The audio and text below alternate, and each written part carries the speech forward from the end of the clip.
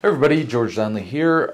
So today I want to talk about payment processors, in the crypto space. So, people sometimes think that,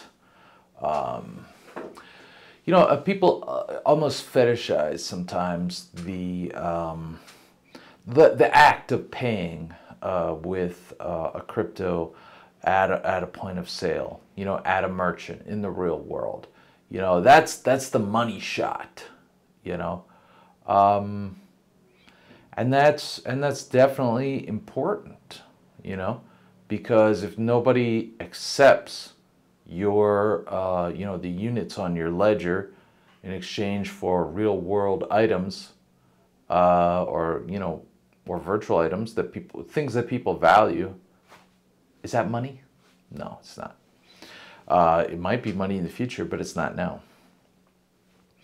But and of course, people are used to payment terminals and swiping credit cards and stuff like that, right? But that's a bit of an old paradigm, I think. And further, payment processors are intermediaries, right? And of course, we don't want intermediaries. We don't want too many intermediaries, at least, in the crypto payment flows, because intermediaries are vulnerable. That's where governments can step in and be like, okay, this is where we got you. This is where we get to make the rules. And, you have to take 10% off the top for taxes, and you have to do KYC, and you have to do AML, and every transaction over 6 cents has to be reported to us within 24 hours, blah, blah, blah. All that nonsense, right? So, there's some notable crypto payment processor businesses, and I'm not trying to hate on any of them. I think that, these companies have kind of gone out and done some pioneering work, right? But I think that the future is really going to be about using point of sale apps that are open source, and that do not immediately tie into X centralized exchange, buying the crypto immediately so the merchant never touches it, and taking a fat cat level of percentage, right?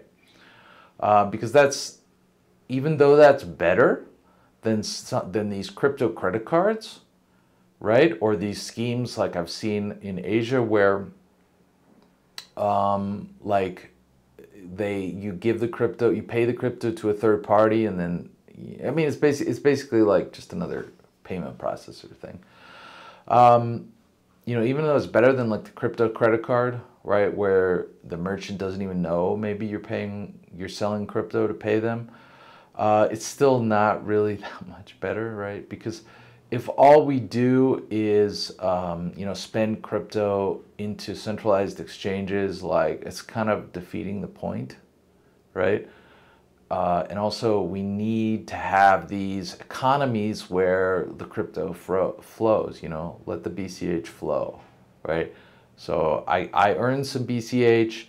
I buy some. I buy a dinner. And I pay him BCH, and then the merchant, ideally, like, maybe he's gonna go out to dinner, and he'll pay him BCH, and then maybe he goes to a fried chicken restaurant, and that fried chicken restaurant buys his chickens from a nearby farm, and maybe that farmer, he wants to accept BCH, and so he accepts BCH.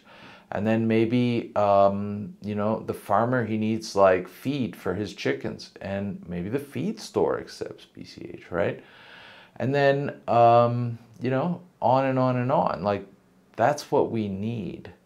We don't, this habit, this stage, this phase of like constantly dumping crypto into centralized exchanges and even holding crypto on uncentralized exchanges, maybe it was necessary, right? But it's time to move beyond it, right? So sometimes people get excited because you'll see like X payment processor, like, yeah, we got 1,000 merchants that now, you know, when you go and pay there, like the merchant never touches the crypto and we immediately sell it for fiat and deposit it, you know, into the merchant's legacy banking account, right? I mean, okay, you know, whatever, but like, you know, now there's 1,000 merchants, right? Now there's 500. Now we affiliated this high-profile merchant, right? Now we integrated Bitcoin Cash into this payment processor that does all this stuff. Like, all right, that's not. I mean, I'm not going to say that's bad. I mean, I guess it's a step forward. Maybe it's a step sideways, diagonal. But that's not what we're shooting for. That's not what we really need, right? So we're like, what, like 12 years into this now? I mean, it's time that we really start shooting for the ideal, right? Like the saying goes, like, you got to aim for the stars to hit the moon, right? Like, you got to aim high. You got to try for the ideal first. I mean, if you got to negotiate and compromise along the path, accept something a little bit less today, okay, fine. But you have to know what your ideal outcome is. You have to have a vision, right? Because if you don't know the direction that you want to be headed in, then people are going to be like, hey, kid, come over here. This looks pretty cool. Give this a try. And then suddenly you're off your path and you're doing stuff that's questionable, right?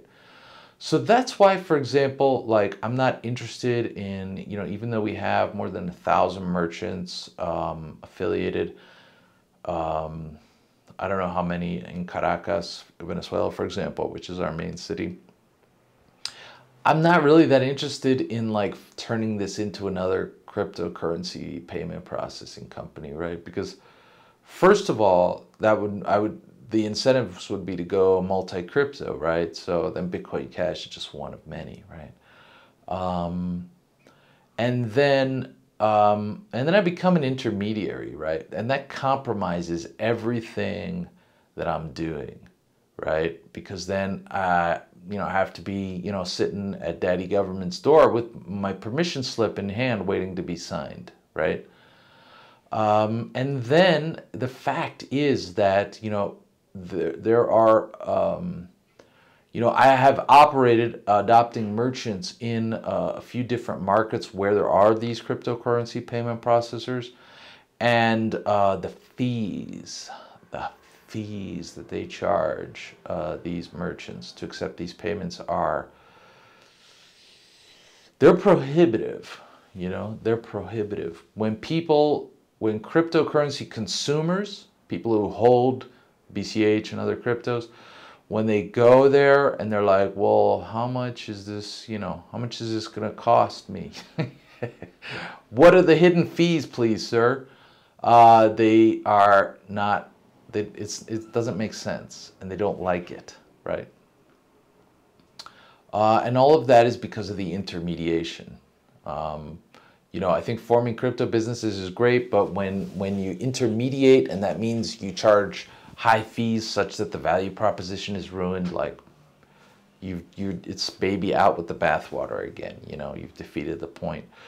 So I think really what we need to do, you know, and this is follows up on points I've made before about education, is, you know, we need to educate people about what is Bitcoin Cash, what are the implications of it, you know, how to safely hold it, and what are the options to directly exchange it for fiat themselves if they need to do that. And of course, you know, first option, please try to spend it. You know, just, you know, even if you go somewhere where you know they don't accept it, just like ask them. Just be like, you know, I have this Bitcoin Cash, this thing works great.